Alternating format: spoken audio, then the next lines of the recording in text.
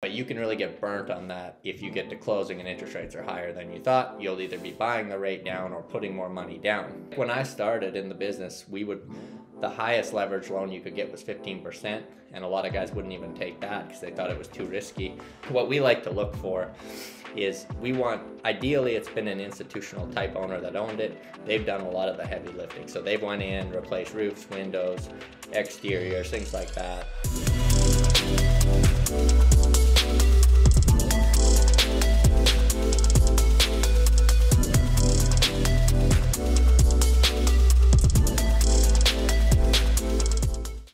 Today I wanted to do a quick solo episode, talk about the newest acquisition we just bought, kind of what our acquisition process is, give you guys a couple tips if you've never bought a property before, what to look out for.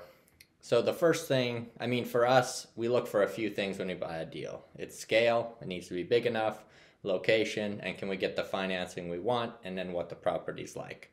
So this one checked every box. For us, it was kind of the perfect deal, which is pretty rare to find. But the first thing was the location.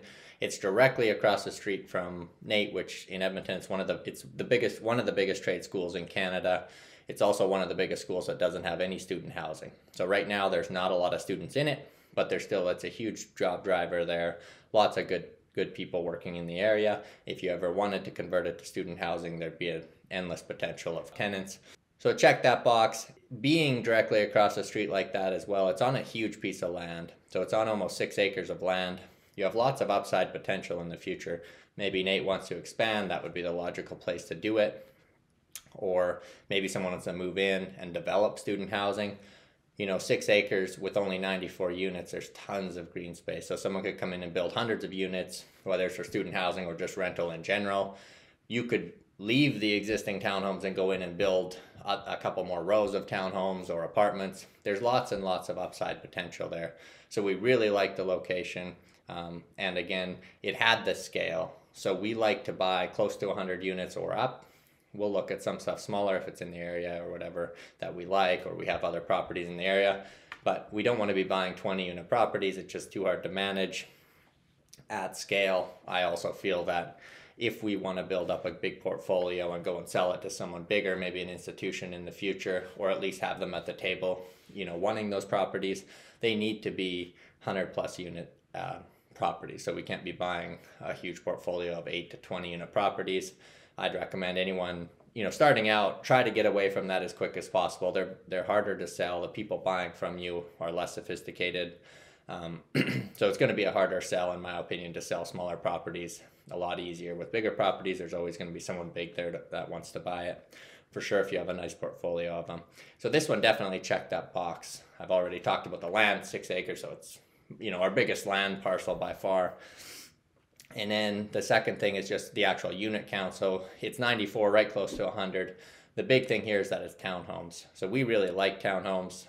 I like apartments obviously as well, but townhomes, you don't pay any of the utilities, so you're a lot less volatile when gas prices go up or electricity, right? The tenants pay their own utilities, and you're just you just collect the rents. The other thing is there's no common areas to clean.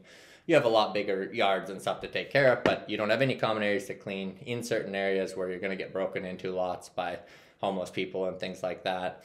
You're not going to near as much with townhomes because it's actually somebody's house, right? The only door is going to be going into someone's house. There's not a hallway to break into and sleep in, or a lobby or things like that. So that's a big benefit. People generally, we've found, the tenant base in townhomes is a little more sticky. They tend to stay longer. Maybe you're in a 1-bedroom apartment and you move into a 2 or 3, or into a townhome or into a house. But in a townhome, you can stay there for a long time. You can have a family in them. They're bigger. They have all the basement storage, so it's actually a lot bigger per square foot you have a lot more square feet than an apartment. People tend to stay there longer. They treat them, I find, a little bit more like their own house than an apartment. So I really like them. It's hard to find townhome complexes that big. A lot of times they're built maybe 10 or 20 or 30, or they're built bigger and they're sold off as, condo type units.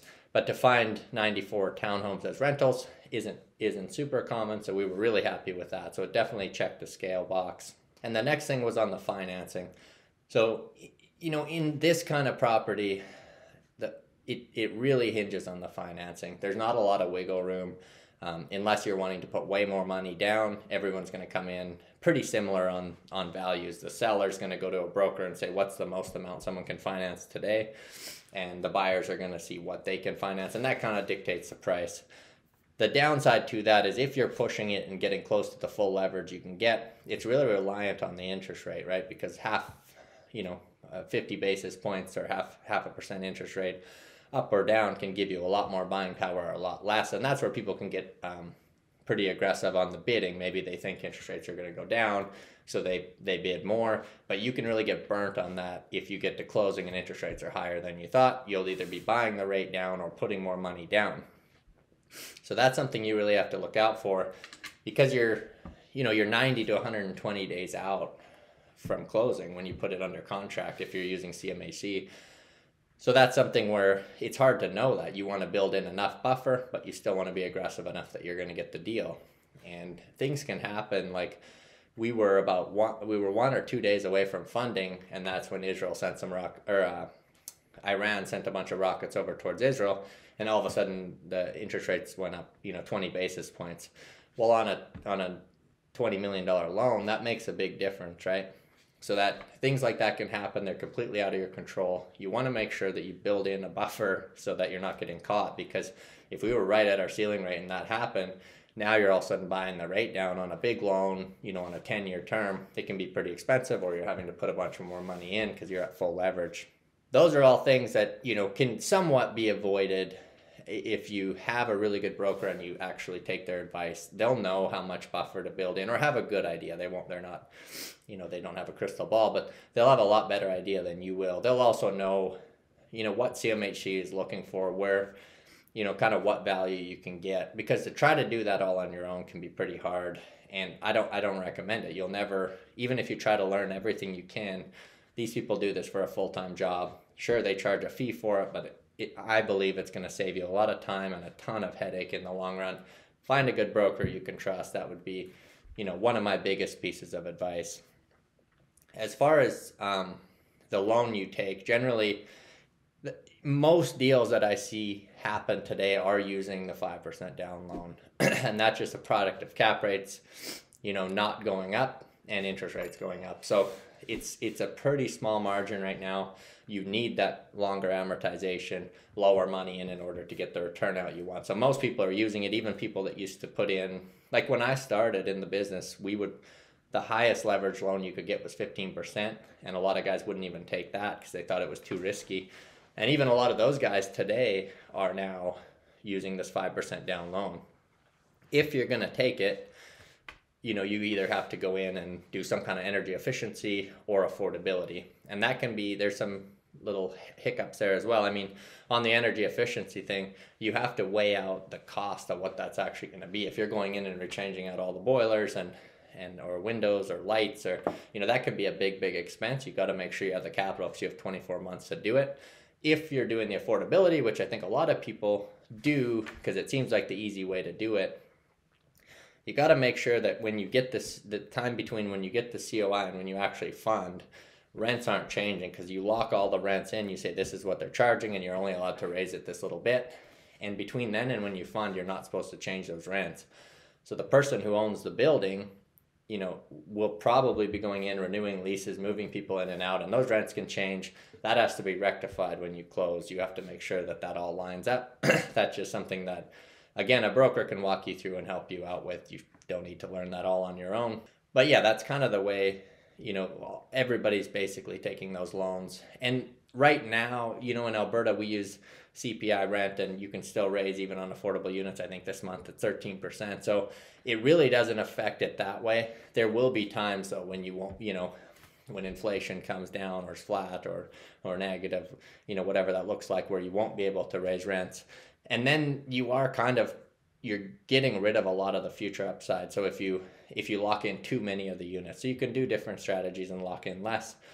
But if you lock in 80% and you can't get rents up and you miss out on the boom that's coming in the next 3 years, that can really affect you. So there's lots of things to look at when you're putting a loan in place, deciding what loan to put in. And that's where, again, get a broker, get a professional to help you with that, because it can go a long ways. The other thing we look at is the actual building itself. We don't buy super heavy value add. I personally just don't like that model. There's a lot of risk in there. Usually you have to put money in and you're trying to get it out within a pretty small window. I don't like the risk of that. Again, interest rates there might be a war or something, it might spike way up, and now you're trying to refinance that money out at a way higher rate. We like to do stabilized value add. We want the property to already be stabilized. So this one, in 94 units, I think there was one vacancy, and it had a 5-year vacancy of like 3%. So very stable. Rents were in a good spot. They were getting pushed a lot recently. So it kind of checked all the boxes. The building itself, on townhomes, you have different things to look at. Instead of having one massive boiler system, you have 94 small furnaces. So that can be a blessing, and it can also be a curse. You have 94 old furnaces that are going at different times. The upside is if it's minus 40 and one goes, you don't have the entire building out of heat like you do on an apartment building. So there's pros and cons. This one's split up over 20 individual buildings. So you have 20 roofs. A lot of them had been redone. What we like to look for is ideally it's been an institutional type owner that owned it. They've done a lot of the heavy lifting. So they've went in, replaced roofs, windows, exteriors, things like that. This property had a lot of that work done. The property we bought previously, the owner had just spent $5 million on the exteriors. He did all the balconies. He switched from all the concrete balconies. He did the roof, the siding, windows, doors. So all the heavy lifting had been done. That's all stuff that, institutions will see the long-term value of that, a lot less maintenance. When you're buying from a small investor or mom and pop type owner, they're generally trying to save all that big money, and they're trying to spend money on the units. So they'll go in and renovate units where you get a direct increase in rents. Ideally, if you can buy from a bigger owner, they've done the heavy lifting, you can then go in and do the kind of the makeup stuff, go fix units up, get that direct increase in rents.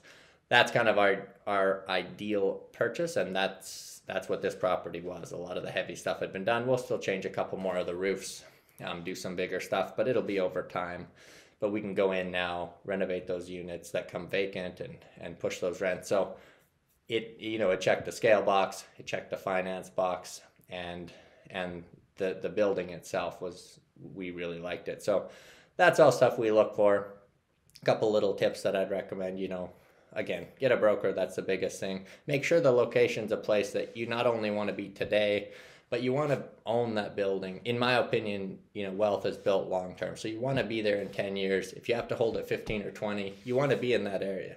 We know that school is going to be there for 100 years, right? So we know there's going to be jobs in the area. The city's going to spend money in the area because that's a huge driver of the economy. If you're moving into an area where the government's really subsidizing for builders to come in there temporarily to try to change a neighborhood, you have to think long term, what's driving that neighborhood to actually change besides people building new buildings? What's going to happen if those subsidies get cut or those tax incentives get cut? So buy in an area that you want to be in long term. Use a broker. In my opinion, put that long term safe debt on day one. Don't try to risk it. Nobody has a crystal ball. We even on this deal, we were trying to decide, do you go 5 or 10 year? We went 10 because I don't want the risk of 5 years goes by quick and you haven't paid the mortgage down a lot in 5 years. So we wanted just as safe as possible. We took 10-year debt. If the deal works at 4% today, it's going to work a lot better at 2%. But if it goes up to 6, then you're in trouble again. So take long-term debt. You paid the equity down. It's pretty rare that over a 10-year period, a building's going to be worth less than you paid for it, or rents are going to be lower. So you have enough time to really stabilize the property, push those rents, and then just make sure it's a good building. I mean, building inspections can only go so far. Once you bought some buildings, you'll have a good idea of things to look for. Building inspectors aren't taking walls apart or going, taking the roof apart to know. So you have to kind of use your own judgment. When was it built? What kind of upkeep? And that depends a lot on the person you're buying from too. So make sure that they've actually spent money to keep the property up. So those are a couple of the things I'd recommend. Anyways, that's it for today's episode. Like always, make sure you like and subscribe wherever you are. Share the podcast with people. We're trying to get out to more people. So thanks for today. We'll see you guys soon.